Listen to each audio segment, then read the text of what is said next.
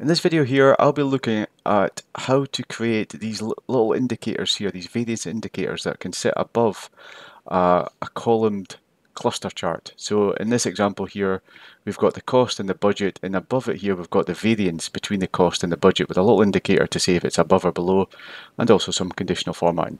Hi, this is Jason from Effective Dashboards, helping maintenance and reliability professionals get the most out of Power BI. So welcome back to another video. So in this video here, we're going to be creating these little variances here. Now, why is that something that might be useful? Well, if you're one of the I guess the usability features of a graph is to try and take away the need for people to calculate figures. Okay, and this is one that I've come across a few times where, yeah, we've got the variance here, and it is normally pretty easy to see which one's above and which one's below. But this is going to tell us exactly if it is above or below, so you can kind of your eyes drawn to this one here, and by how much. So somebody doesn't need to calculate that. There's not additional cognitive load to go and calculate that value. You can see it straight off the chart, but you've also got the context of the budget versus the actual cost for that particular month. So to do that, I'm going to talk you through the steps that I used.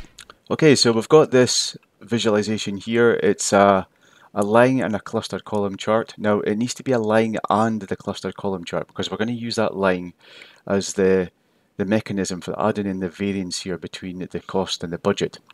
So let's go and look at the measure that I've created that we're going to add to the line. Okay, so I've created this measure here. It's called max of cost or budget plus 10%. So why is it we want to have that in there? So what we're going to do is we're going to actually create a data point that's going to be 10% above whichever the cost or the budget, whichever one's highest, and it's going to sit as a line because it's going to be on the same actual axis, the same y-axis here, and it's going to sit above whichever one of these is highest. Okay, so we're going to find the max of either the cost or the maintenance cost or the maintenance budget, and then we're going to add 10% to that, and that's going to be this measure here. So then we're going to use, or we've set this up, sorry, as a dynamic format here.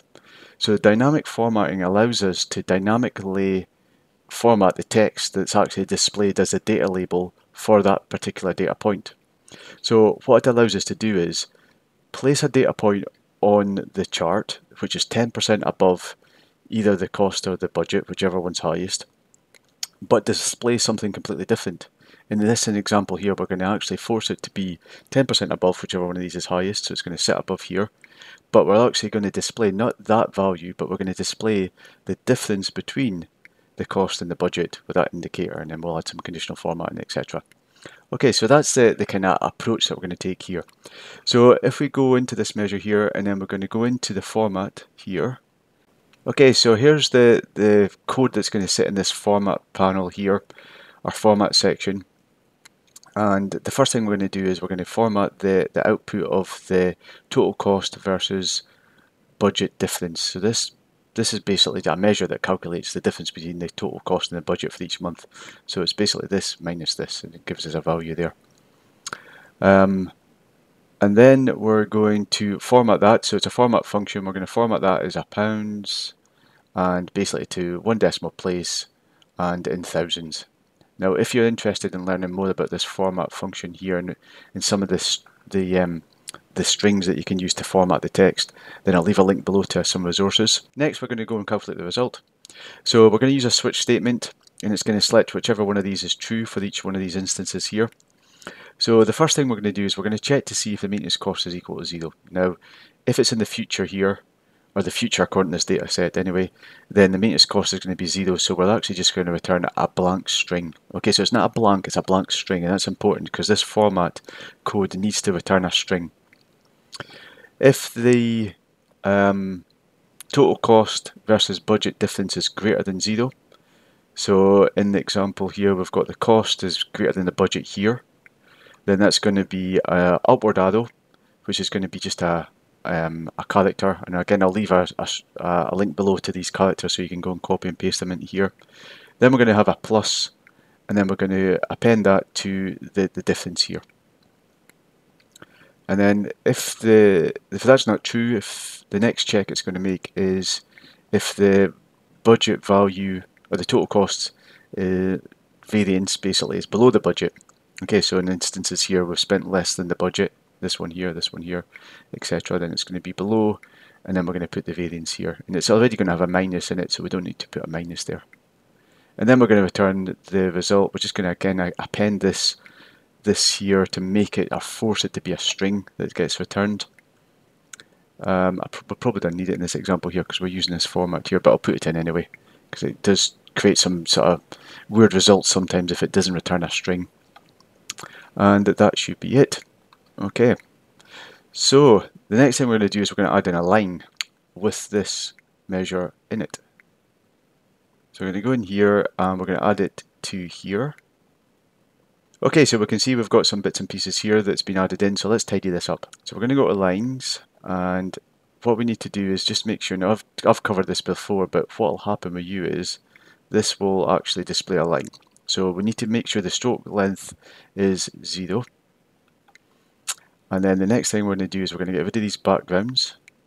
So let's go into data labels. And then we're going to go into this data label here. We're going to leave it on, that's fine. But we want the color to be, we'll come back to the color in a minute, but let's just leave it, this is put black for just now. The data labels here are going to be none. Got to remember to put that in. Okay, so now we can see it's appearing here. Next, we're going to change the background. We're going to switch off the background. Okay, so something isn't quite right is happening here, so let's just go and investigate this. Okay, so we can see now the issue was that I wasn't multiplying that by a high enough sum here. So I've changed this to be the max value max of the cost or the maintenance budget times 20%, or so 120%. So that just takes it clear here, and we can see it's well above that value now. Okay, so let's minimize this, and we're going to go and do a little bit more tidying up of this chart here. So the first thing I want to do is I want to change this name here. So let's actually open that back up again, and we're going to double click on here, and I'm going to call this variance. Okay. Now the next thing I want to do is I want to change that to be some conditional formatting here. Okay, so the conditional formatting I want on these labels is basically to highlight that as red and highlight the other ones, or de-highlight the other ones to be like a lighter grey colour. Okay, so here's the conditional formatting we're going to use. So we've got a switch statement. So if the total cost versus budget difference is greater than 0, we're going to use this colour here, which is like a red colour. And then if it's less than or equal to 0, we're going to use this colour here, which is like a light grey kind of colour. So let's go in and we'll apply that to these data labels. Okay, so we're going to go to data labels, and we're going to select the variance. And we're going to change this line position here to be above. Okay, now I actually think that was more related to the issue we had where it was neat against these. It was because the line, or the value here, was putting some above or some below the line. So actually, if I go back to the actual original measure now and change that back to 10%, I think that should work. Okay, so it's taking it a little bit closer there, so we can play with that. So that's something I forgot to mention there, is put it above the line. Make sure that the placement is above the line. Now the line is switched off, so you can't see the line, but it's there. Okay, so let's go to the values, and at the moment they're black, but we're going to use this conditional formatting here. And I'm going to go into field value, and I'm going to add in that conditional formatting for the cost versus budget status color. Okay, so now we can see that we've kind of de-highlighted these values here. Now it might be that you want to kind of keep those highlighted, but typically what I would like to see is really clearly, here's my issues here. Okay, kind of get lost a little bit with these colors here. Maybe I need to choose slightly different colors here, but what is clear is that I can hone in directly on here, and I can see that's for that month there, for February, the variance was plus 1.9k. Okay. Right, so let's go and change this here because I want that to be red as well. So I'm going to go back to the line. And in here we've got this line here. Now I'm going to change it to be the same color as this. So I'm going to go in here and I'm going to go to more colors, and I'm just going to paste that color in that we used in the conditional formatting. So that's just to help us understand that that is the variance there. Okay, so now we've got a column chart that's got a budget and a cost and a budget, and we've got these neat little variance labels here that tell us if it's above or below, and we've conditionally formatted those labels so we can clearly see the ones that are above. So hopefully you found this useful. If you did, it's always much appreciated if you could give the video a thumbs up, and if you want to keep up to date with the latest videos, then click the subscribe button and you'll get a notification whenever I publish a new video, which is around about every couple of weeks. Okay, thanks again for watching, and I'll talk to you in the next video.